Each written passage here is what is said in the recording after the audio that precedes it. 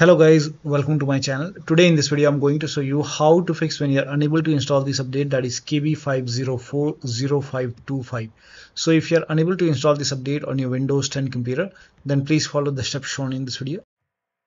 Now the first step is to run update troubleshooter. For this, open Windows 10 settings and then go to update and security. Now click on troubleshoot. Now click on additional troubleshooters. Over here you can see Windows Update, click on it and then click on Run the Troubleshooter. Once the troubleshoot is complete, now restart your computer. Make sure that you restart your computer after this, and after the system restart, update your Windows 10 once again. Still you are unable to update, then the next step is to use Windows 10 Update Assistant. For this, copy this link. The link is provided in the video description. Open this link in a browser. It will take you to Microsoft website. Over here you can see Windows 10 Update Assistant. Click on Update now. Now this will download the exe file. Run the exe file.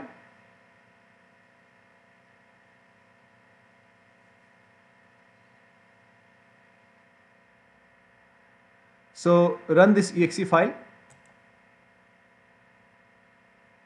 Click on yes to allow. Now this will load Windows 10 Update Assistant. If there is any pending update, it will let you know. So it will check for update, and if there is any update, you can click on accept and install. And after the installation, restart your computer and your Windows 10 should be up to date.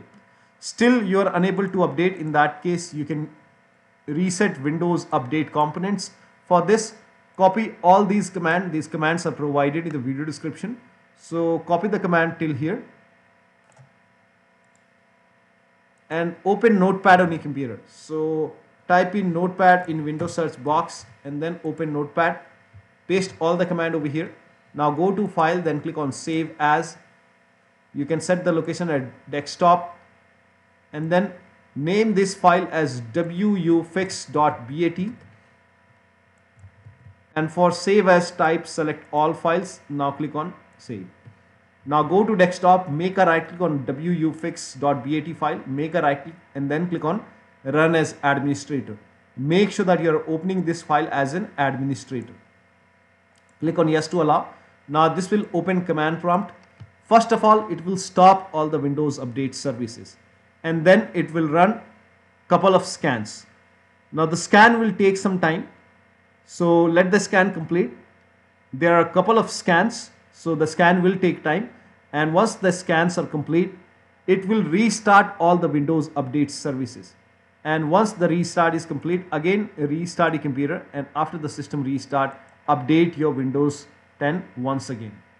Now the next step is to, still you are unable to update. In that case, use media creation tool. This is the last step. So you can again go to this website. Now scroll down. Over here you can see media creation tool. Click on download tool now, and once the download is complete, run this exe file and then you will see this screen. So click on accept, and by default upgrade this PC now would be selected.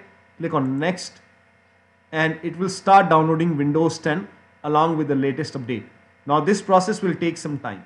Now before the installation, on this screen, once the download is complete, on this screen before the installation, you will see the screen which says ready to install, and by default the option to keep your personal files and app would be checked. When this is checked, you will not lose any data on the computer. So click on install. After the installation, log into your computer and then update your Windows 10. So one of the steps shown in this video should help you to install this update successfully on your Windows 10 computer. So that'll be all. Thank you so much for your time, and please like this video and subscribe to my channel.